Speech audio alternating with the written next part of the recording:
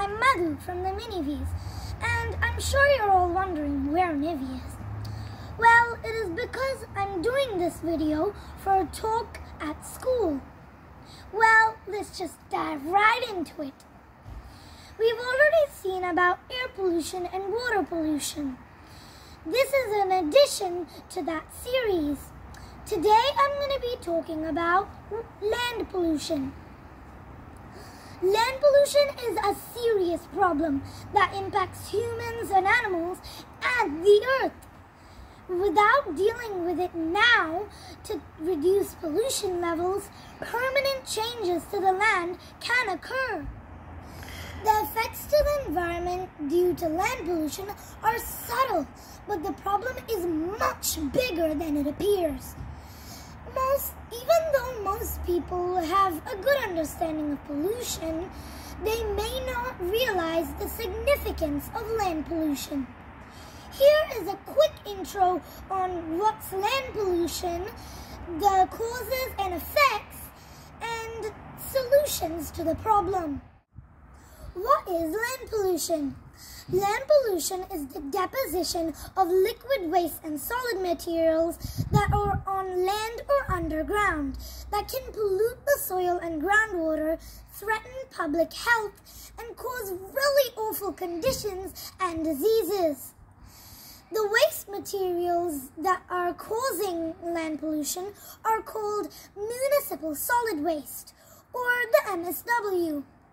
MSW includes a lot of garbage, rubbish, trash from our homes, and also institutions.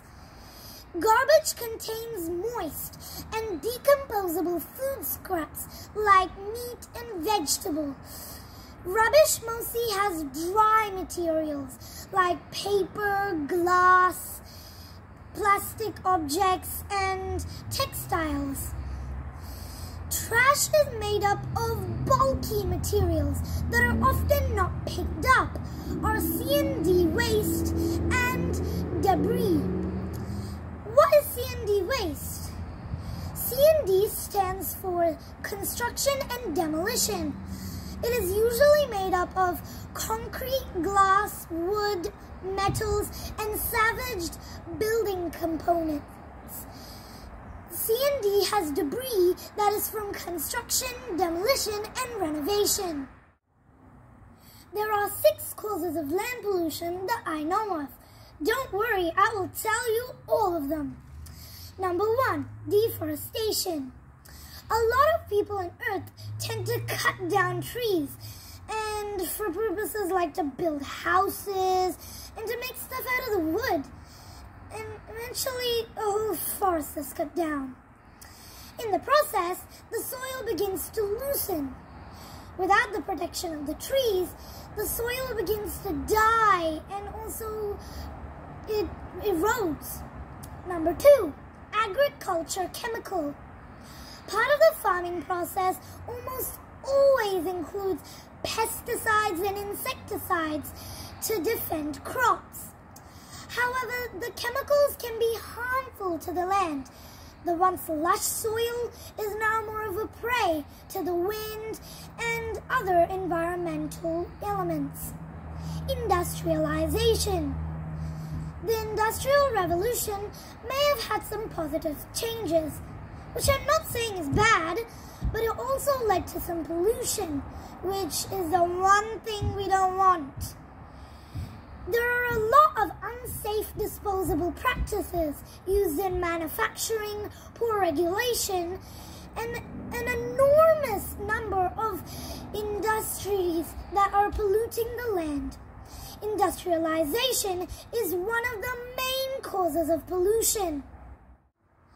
Number 4, mining. Mining can lead to a lot of holes, and then the land would start caving in. There are also a lot of harmful chemicals like uranium being disturbed, and they are released into the environment. Number 5, landfills. Garbage contains a load of toxins, and when it rains, it floats away into other areas. Pollution spreads that way. As the population grows, the amount of garbage in water bodies also grows. We already have a video on water pollution you can check out. I will leave a link of that in the description box below. Number 6, human sewage. Human wastes that are just lying on the ground can affect the land and the soil. They can produce a lot of toxic gases that can travel into the ground. Air pollution can cause serious consequences, like the land can get infected. The chance of human illnesses will also increase. We already have a video on air pollution. If you haven't watched it already, be sure to watch that. I will leave the link of that video in the description box below too.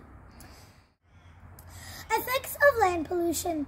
The effect of land pollution has a lot of catastrophic consequences for water, soil, and animals, including these important ones. Number 1, groundwater poisoning.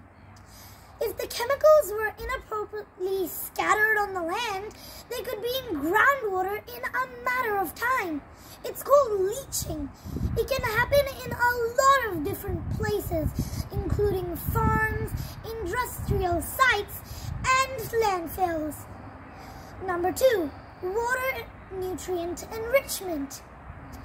Chemicals such as nitrogen are often used in farms, and only a few help the crops grow. That's probably why they take so long to grow. The other stuff ends up in places that have algae, fish, and other living things. The nutrient-heavy water just sucks up all of the oxygen in the water, and that leaves a really little portion of air for them to breathe. The water won't be able to do anything for any life forms. Number 3, loss of topsoil. As chemicals, pesticides, and fertilizers are used to sustain crops, the topsoil transforms. The soil is more disposed and it begins to erode. Number 4, shifting habitat. As deforestation and soil erosion increase, animals are forced to find shelter and food somewhere else. Some find it as a really traumatic experience, and that has led to the death of animals. Now there is also a chance of extinction in some species of animals. Number 5, increased risk of wildfires. The dry ingredients that eventually produce in the soil make a great place for wildfires to come and play, just like the one we had last year. The fires will get bigger and bigger because of the wide space of land that is polluted. Effects of land pollution on us. The effects of land pollution are not only on animals and the land, but also us. They can affect us in health and life. Some of them include birth defects, breathing disorders, skin diseases, and cancer. Most of these grow after contact with waste from water poisoning and soil contamination. Land pollution has also been linked to development deficits in children. Chemicals that are commonly found in contaminated soil and water, such as lead, can impact a child's mental development even if the exposure is very low. Solutions to the problem. The first and foremost thing that we can do to prevent land pollution is conservation. Conservation focuses on preserving natural resources such as soil and plants. For instance, leaving some of the trees in a forest to die and decay. This not only leaves the cover needed for the soil and vegetation, but it helps to provide the nutrients for the soil needs to remain fertile. Other solutions include proper waste disposal that focuses on treating waste and disposing it in the safest manner possible. Reusing materials to reduce the need for harvesting of resources. Products that are not reusable can quickly be recycled. Reducing the usage of non-biodegradable materials such as plastic shopping bags, the simple act of switching to a reusable cloth bag for groceries can help cut down the need for non-biodegradable materials. Organic gardening can reduce the usage of pesticides and insecticides. Non-gardeners can help by buying organic food. The negative consequences of land pollution can be greatly reduced with the cooperation of everyone. By making a conscious effort to contribute to a safer environment, the health and well-being of all can be protected. Hope you will learn something about land pollution today. If you like this video, be sure to give it a thumbs up and share with your friends.